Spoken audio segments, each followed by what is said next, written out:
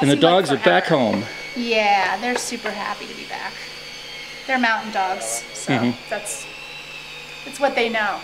Sure. Town was a little challenging. Okay, boys, come on. You go.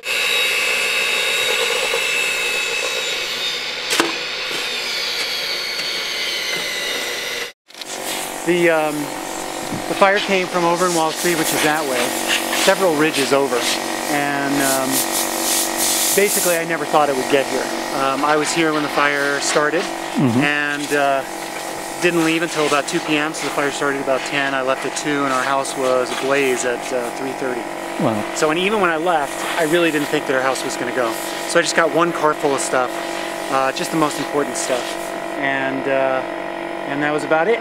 So pretty shocking, pretty abrupt, but we kind of had to get over that pretty quickly and move on. So we were fortunate to have good insurance coverage, and they told us within a week what our budget was, and we hired our architect 2 days later, and we were off to the races.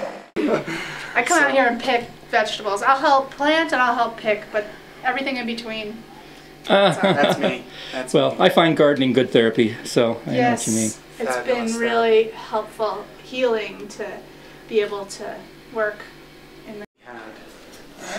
Well, that's a nice one too. It was built by the guy we bought it from, and it was built in 1990. Unfortunately, lots and lots of exterior wood. You know, Yes. No one was here to witness this house going up, but we're pretty sure that what happened was embers coming ahead of the fire landed on our overhanging decks and set the place on fire.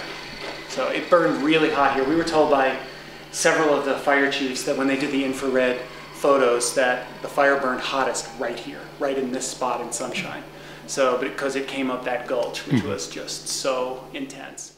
There's so much life coming back, and it's really happening really fast. It's amazing to see the kinds of things that take over first after a fire. I mean, that little slope behind you was 8 inches deep of ash, and we just never thought anything would come back in there.